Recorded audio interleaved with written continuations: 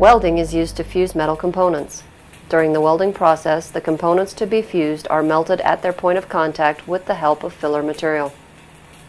The pool of molten material that forms then cools to become a strong joint. During this process, ultraviolet light, infrared radiation, and noise is emitted into the environment. Hot particles, flying sparks, and metal spatter are released from the weld. Some metal and any coating on this metal is vaporized and condenses in the air as fume. What personal protective equipment should be worn while welding?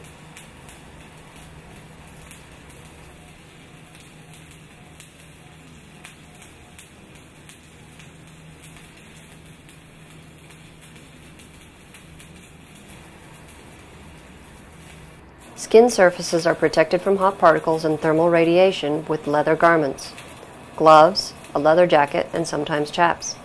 The pants or coveralls worn under the leather should not have cuffs which can catch hot particles and burn.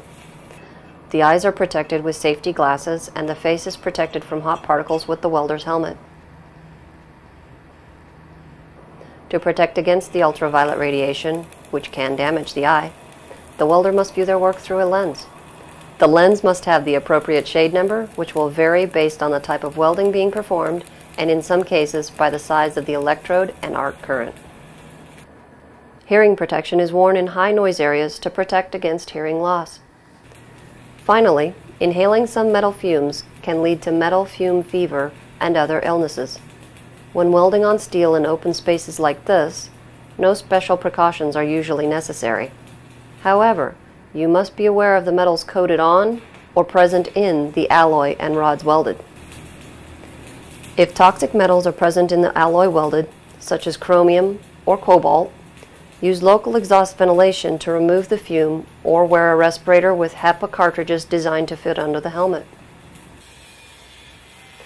If the surface to be welded is coated with lead, zinc, cadmium, or some other toxic metal, remove the coating with a grinder before welding.